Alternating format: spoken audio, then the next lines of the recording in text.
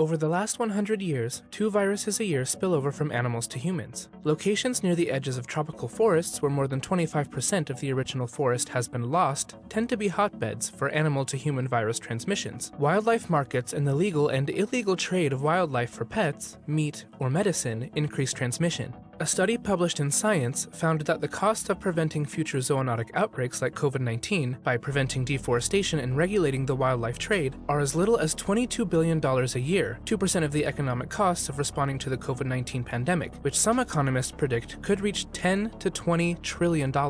Research shows that land use change, such as development or agricultural expansion, is the single largest driver of emerging diseases. As humans encroach deeper into the undisturbed forest, they are also exposing themselves to animals and the diseases they carry, a process known as virus spillover. Whether it is someone hunting for bushmeat or shopping at a wild animal and fish market, virus spillover can happen any place where there is wildlife, especially in the tropics. The risk becomes even higher when countries cut down forests to make room for roads, agriculture, or infrastructure, because they are also creating new edges of the forest, which can increase exposure to animals with diseases that can infect humans. Reports show that deforestation climbed by 3% in 2019, with the planet losing a soccer field-sized chunk of tropical forest every 6 seconds. But not all hope is lost, if countries invest in strategies to dramatically decrease deforestation. Just 10% of tropical forests hold more than half of the global risk for zoonotic disease emergence, or spillover from animals to humans. An upfront investment in reducing tropical deforestation now could save us billions of dollars and millions of lives down the line by preventing the next pandemic.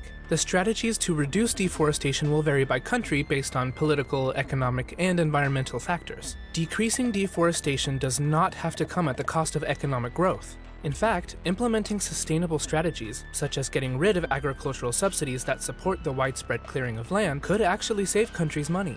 Markets that sell wild animals are described by many scientists as hotbeds of disease, and have likely been the origin of several zoonotic illnesses, including COVID-19 and the 2003 SARS outbreak. But these markets are just the tip of a multi-billion-dollar iceberg, the global wildlife trade. Driven by demand for wild animal delicacies or the exotic pet industry, the global wildlife trade generates $23 billion every year. But these indulgences come at a cost to public health. The wild animal trade puts species in contact with other species and other diseases that they likely would have never encountered naturally in the wild. As soon as these animals are traded internationally, the risk of a small zoonotic disease outbreak turning into a full-blown pandemic suddenly increases exponentially. According to the new study, the first step for preventing this is banning the national and international trade of species that have a high risk of spreading diseases, such as bats and pangolins.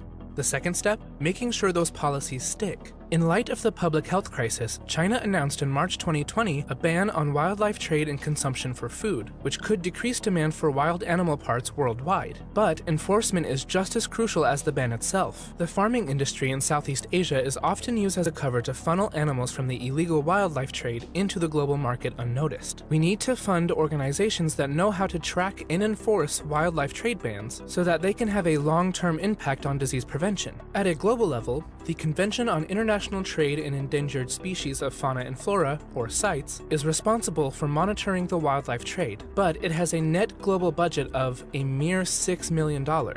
To effectively tackle the illegal wildlife trade, however, this organization's budget must increase by at least $250 million per year, the report states. Monitoring and regulating this trade will not only ensure stronger protection for the many species threatened by the trade, it will also create a widely accessible library of genetic samples that can be used to identify novel pathogens when they emerge, say the authors. It will also generate a genetic library of viruses with 2 key roles: more speedily identifying the source and location of future emerging pathogens, and developing the tests needed to monitor future outbreaks. Ultimately, this library will contain the information needed to speed the development of future vaccines.